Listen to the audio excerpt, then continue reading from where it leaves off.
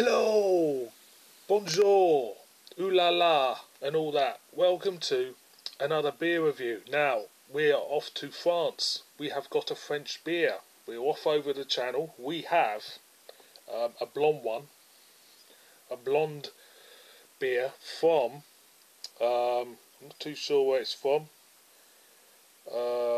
Haven't got a clue. Brasserie Des Sources. There you go. 6.5%. It is Bellerose or Bellerose. It's French, I think. Yeah, it is French. 6.5% ABV. There you go. Beer Blonde Extra. There's the back side. Super smashing great. Ooh la la. Like you do. So yeah. Don't know anything about I don't know anything about this brewery or beer or whatsoever. So what I'm going to do is I'm going to crack it open. It's a multi-awarded beer. Melbourne, Tokyo, Paris and Londres. Bellerose draws its inspiration from the 1950s era, a period while beer was intensely hoppy and stealthily refreshing. The use of an innovative cocktail of 3 hops brings to Bellerose a distinctive aroma of citrus and lychee.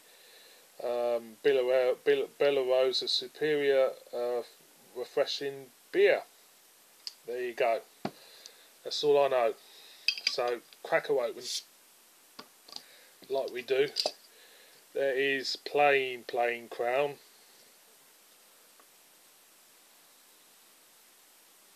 Smells, there's maybe a hint of lemon there, hint of malt, tiny hint of sweet, one of them kind of like diet crackers with a little bit of yoghurt on top. You know the ones? No you don't, because you're not on a diet most probably. Smells okay, smells quite sweet.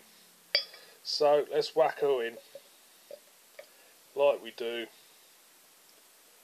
And she's come out, got quite a lot of carbonation.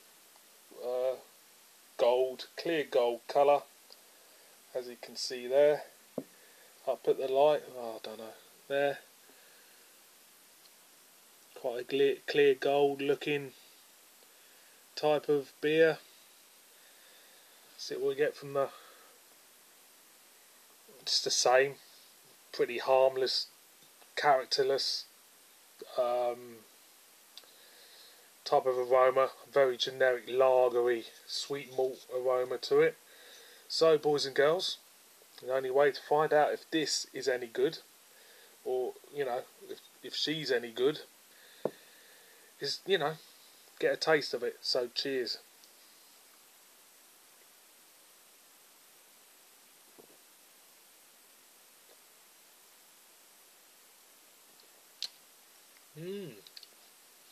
Very sweet.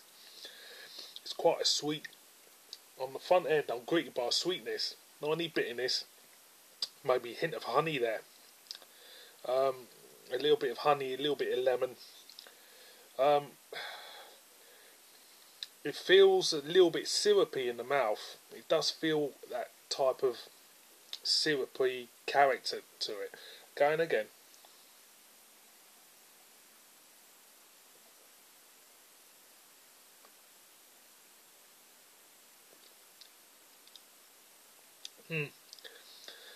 Kind of syrupy texture, very sweet, a little bit of citrus to it. It's not what I expected. I was expected, because it smelled just like a normal run-of-the-mill lager, if you know what I mean. But it's it's quite different in the taste compared to a normal lager, as it's very sweet, treacle type of texture to this. Feels quite thick. Yeah, it's not bad at all. One more for the road, as I say.